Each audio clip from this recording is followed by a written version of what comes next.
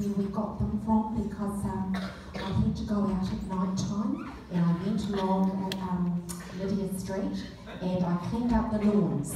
Okay, so if anybody saw me lurking around the town, and in the night, it was me with my plastic rubbish bags so that the children could have fun on Monday exploring what we could do with our leaves. And we've got some creative ideas here that we're going to share with you.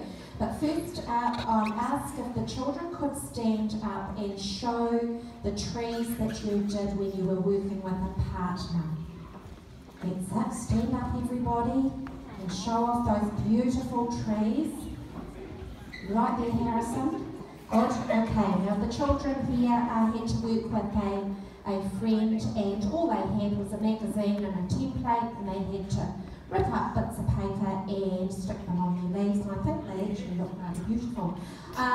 We're also going to share a poem, so while you're holding your trees, boys and girls, have a look at the poem that we've been doing this week and in really loud voices because the people right down the back need to be able to hear you. Are you ready?